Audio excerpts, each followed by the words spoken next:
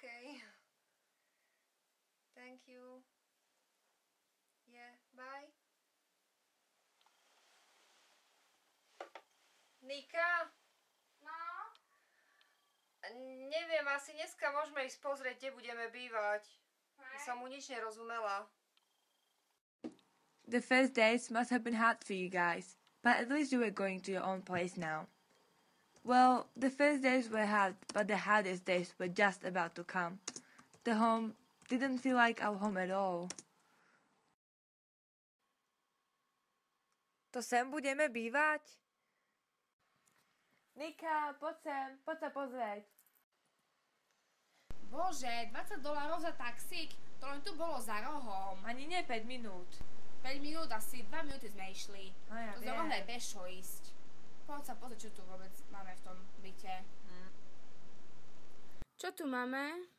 Aha, to je hrankovač. Hej. Mami, hrankovač tu máme. Aha, to je konvica, to čo? Hrankovač aj konvicu tu máme. A tam čo je v tej skrinke? Neviem. Hrnce. Wow, a panvice, civo. A tam? To vyzerá ako chladnička? To je mraznička, dole je chladnička. Dosť malička je, ale tá lepšie ako nič asi.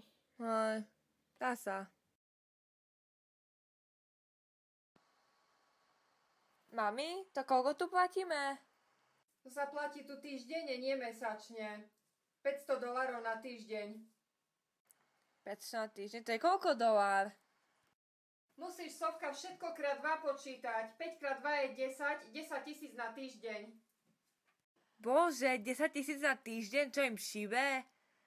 Tu výplatu dostávajú každý týždeň, nie každý mesiac. Tu akože, ako chceme prežiť? Budem si musieť nájsť nejakú robotu. To tu nám máme spať všetky na tejto jednej posteli? Asi, hej. Tu sa vôbec akože nevyspíme my tri na jednej posteli. Strašne malé.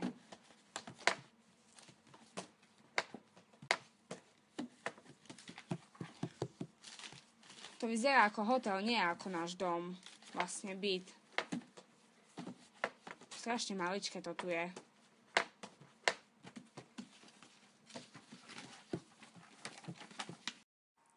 The apartment was really small. We all lived in one bedroom and slept in one bed for $500 per week. We didn't have much staff with us and we really missed home. We couldn't speak English at all, but we loved exploring the city and all the amazing Australian shops.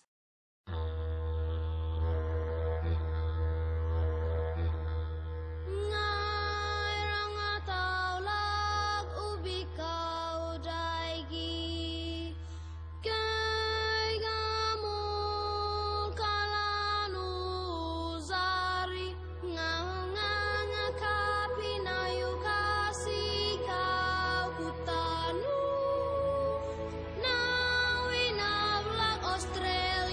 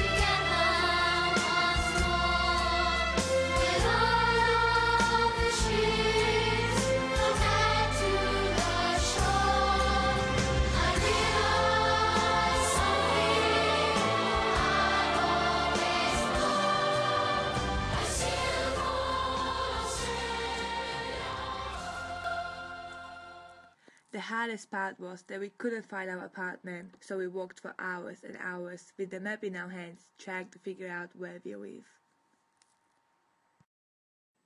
The city was so big for us. The fact that we couldn't speak English made it even harder. We remember holding a dictionary and trying to ask for directions whoever walked by. We were at the stage when we were really lost, so we wanted to catch a taxi, but the money we had were running low and we needed them to survive those first hard months. We didn't have other choice than to walk and hope we will find our apartment to be in our new home soon. Where do we live?